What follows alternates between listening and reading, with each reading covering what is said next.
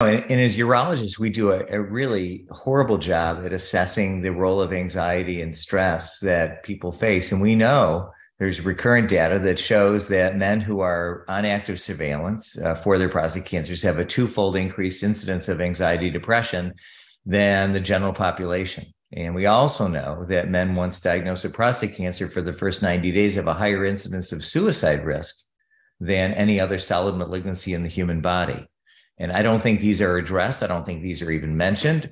And that's why your role is so valuable. Your presence is so valuable in this process. And I think that shouldn't be ever undervalued.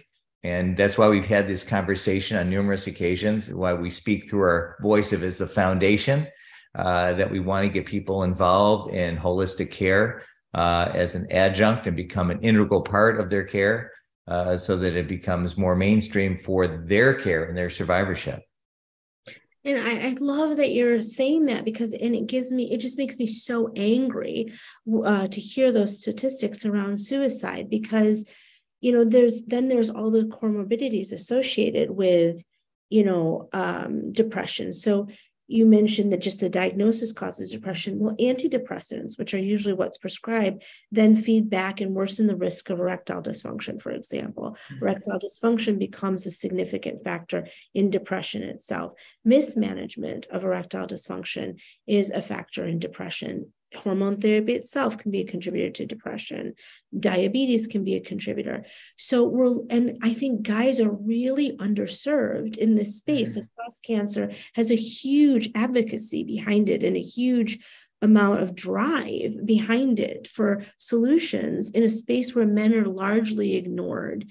And I almost don't think that we understand as clinicians how much erectile function is a integral piece of a man's identity. So when they all of a sudden, boom, hit that cliff and drop off, it's like, who am I? How do I identify myself? What does it mean to be a man? And how can I bring strength and connection to my marriage? And that's actually a big piece we work on. Not just erectile dysfunction, but reframing sexual health and sexual relationship in a marriage or a partnership, which is a big piece of preventing and mitigating depression. It is amazing that, this is just not addressed in general. And what do you have any simple first steps that you do when you're assessing anxiety and depression in patients when they land on your doorstep? Dr. Mensah, is it okay if I know you're hearing my Sure. voice a lot, guys, but just if I just jump in. So we use a simple screen called a GAD-7, which I'm sure you know well, and a PHQ-9. So we ask questions like, would you like me to just screen you, Dr. Lutz? No, go ahead. Can I screen you? So I would ask you. If you like. So I would ask you, Dr. Lutz, can you tell me, are you struggling with, I want you to answer every day, most days, some days, never. And okay. I'm going to repeat that. Are you struggling with sleeping too much or sleeping too little? Every day, most days, some days, never. Some days. Feeling like you're eating too much or eating too little? Every day, most days, some days, never. Never. Feeling like you've let yourself or your family down? Every day, most days, some days, never. Some days. Mm-hmm. Who have you let down, yourself or your family? I would say both. Mm-hmm. And how do you think you might be letting yourself down, Mike? I don't know if I'm not, working at my full capacity. If I'm either tired or I'm drained or I'm not being perfectly, content when I'm taking care of patients and I'm like off. Like feeling like you're not present. Right. Yeah, fully present. So you put a lot of pressure on yourself to be present. Well, and every time, yeah. Yeah, I see that. Feeling like you are down, depressed, or hopeless every day, most days, some days, never. Never. Feeling like you're having trouble focusing, like reading a newspaper, watching television every day, most days, some days, never. Some days. Feeling like you may harm yourself or others every day. Never. So I really appreciate how honest and upfront you were. You're not scoring for depression.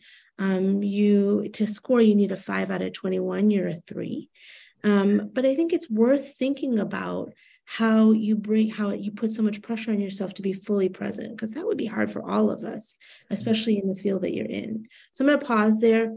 Dr. Lutz is not my patient, but I think it's a good way to demonstrate, and actually I want you guys who are listening to think about your answers to those questions and whether or not you would fall on a screen. It's not about whether you're answering every day, most days, some days, or never. It's how many times you answer some days.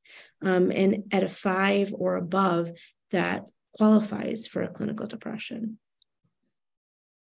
Is that helpful, Mike? I think it is. And I'm hoping that people who see this will understand that, that's really what it's all about, is trying to be assessing yourself, seeing where you're at.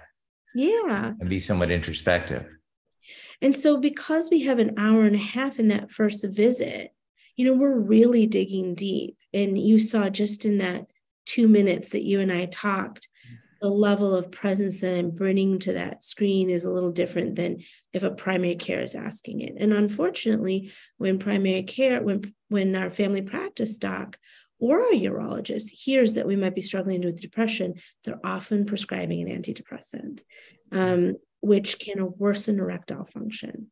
So I think working on erectile function, reframing erectile function, understanding how this man identifies himself, working on relationship stressors outside of prostate issues, all of those pieces are critical to helping this man move into his identity outside of erectile function.